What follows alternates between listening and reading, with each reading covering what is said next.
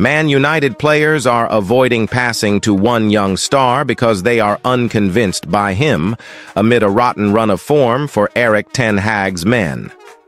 Manchester United players are reportedly avoiding passing to Rasmus Højlund because of a crisis in confidence in him, and Mailsport can reveal who is passing to him less frequently than before. Højlund has hit another dry spell since coming back from injury in March, scoring just 1 goal in 10 games. His teammates are unconvinced by him, and one explained that some are looking for other options when they get in the final third, as reported by the Manchester Evening News. It has been a muddled year for Højlund since he joined from Atalanta for $72 million in the summer on the back of a 10-goal season. While he scored 5 goals in the Champions League group stages, he didn't hit the back of the net once in his first 14 Premier League games. He then went on a blistering run of 7 goals in 6 between December and February, becoming the youngest ever player to score in 6 consecutive Premier League games. However, he sustained a muscle injury on February 23rd, and his prolific form has vanished since. Overall, he is pretty much receiving the same number, 15.9 passes per game compared to 16.1 in his first 20 league games. However, thanks to Opta, Mailsport can reveal that some teammates have seen sheer drop-offs in how much they are successfully giving him the ball. The most damning is Alejandro Garnacho, who has completed just 2 passes to Højlund over the last 573 minutes, more than 6 games worth of time. That's an average of 0.31 passes per 90, as opposed to 12.6 passes per 90 before Højlund got injured. There has also been a huge drop-off with Aaron Wan-Bissaka's supply, plummeting from 1.76 passes per game to 0.68, and Scott McTominay shooting down from 1.64 to 0.44. That's despite United having marginally more possession over the period. It is worth noting that these stats are for passes completed, not attempted. No such stats for the latter could be provided. It is also worth pointing out that some stars, such as Bruno Fernandes and Marcus Rashford, are getting the ball to Højlund with greater frequency, over 1 pass per match more than before. Speaking with Mailsport recently, former United frontman Andy Cole spoke about the difficulties of leading the line at a young age. Højlund is 21. I've said many times that for such a young guy to come to Manchester United and score goals, it's difficult, Cole said. To come to Man United and have no one to learn off, it's difficult. Me coming to Man United, I had Sparky, Mark Hughes, and Eric Cantona. They move on. I had Yorkie, Teddy, Ole, and I genuinely like to believe we all took something from each other's game and we all learned from each other. When you have a young man come to Man United and everyone says he's Man United's no 9, you're like, he's not experienced enough to be no 9. Cole was speaking at the premiere of 99, an Amazon Prime documentary covering United's iconic treble-winning season of 1998-99. Højlund has faced his fair share of heat from Old Trafford icons. Roy Keane was scorching in his criticism in January. He's been allowed some time to bed himself into the club and into English football, Keane said on Sky Sports. But we're talking about Manchester United.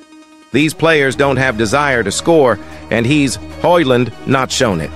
There have been players that have come to Manchester United, and we've spoken about how unlucky they are. But you can't keep waiting. He's had chances, and he's had an injury when he arrived, so you might give him the benefit of the doubt, but the shooting and scoring statistics are so poor, it's unbelievable.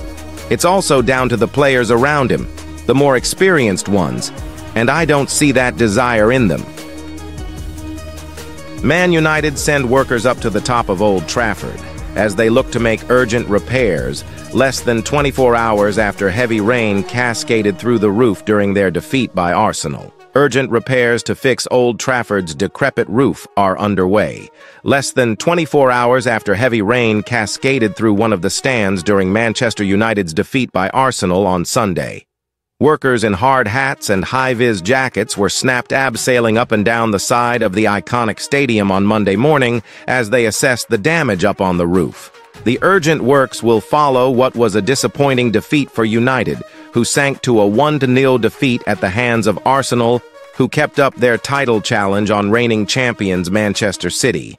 However, United claimed the workers were carrying out previously scheduled maintenance on Old Trafford and was nothing to do with the rain.